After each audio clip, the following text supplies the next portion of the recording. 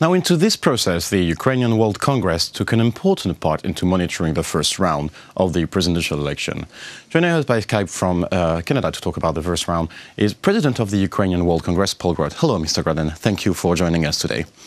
Hello, my pleasure. First question, in which countries would you say was the highest and the lowest turnout? And in general, how active were Ukrainians? We're still analyzing and gathering the results in terms of participation at all the various polling stations.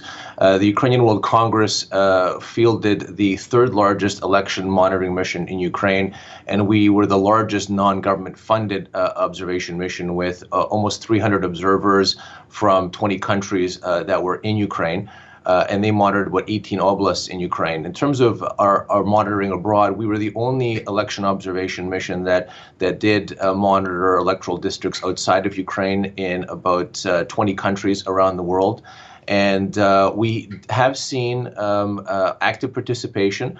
It varied from country to country. As an example, one of the statistics I have from Canada, there were just under 5,000 registered voters, and unfortunately only about 20% of those voters actually did participate and cast a ballot.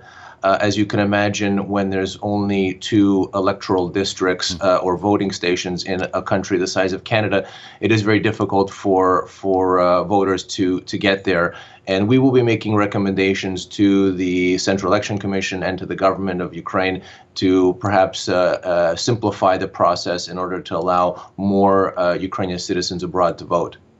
Now, would you say that did the process go according to all international standards, or have the UWC observers already registered some violations during the election process? In general, what's the feedback? What's the feedback of this first round? Just a few minutes ago, the head of mission for the Ukrainian World Congress, Eugene Chuli, the past president of the Ukrainian World Congress, together with the deputy head, Andriy Fute and Tamara Oleksiy, reported on the UWC's findings. And they found that the election process was highly competitive and that it met all international standards. They did find technical issues, although their assessment was that these technical issues did not impact on the results. These are things such as having a polling station on the 3rd floor of a building, which doesn't have elevator access, as an example. So they're very minor in context. Anecdotally, the head of mission I spoke to earlier today said to me, if he closed his ears, he would think that he was in an electoral district in Canada, and he felt that it ran very smoothly.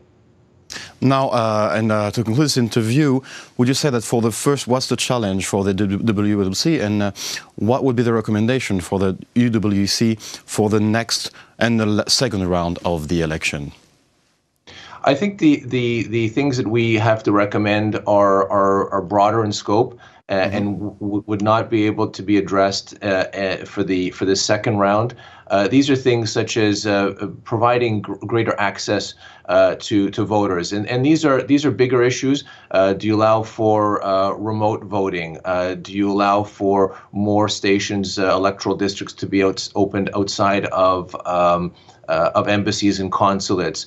These are questions such as how do you have more people who are registered to vote? And these these are questions of things like dual citizenship, because we have identified abroad many Ukrainian citizens do not update their passports after they've received the citizenship of another country, and as a result, they're not able to vote. And there are some more questions that we have to address from that perspective. But in terms of the actual process, we hope that the second round will be as smooth and meeting the international norms, electoral norms, as they were in the first round. Well, thank you for this highlight. It was a pleasure to interview you today. That was the president of the Ukrainian World Congress, Paul Grod, commenting on Ukrainian presidential elections.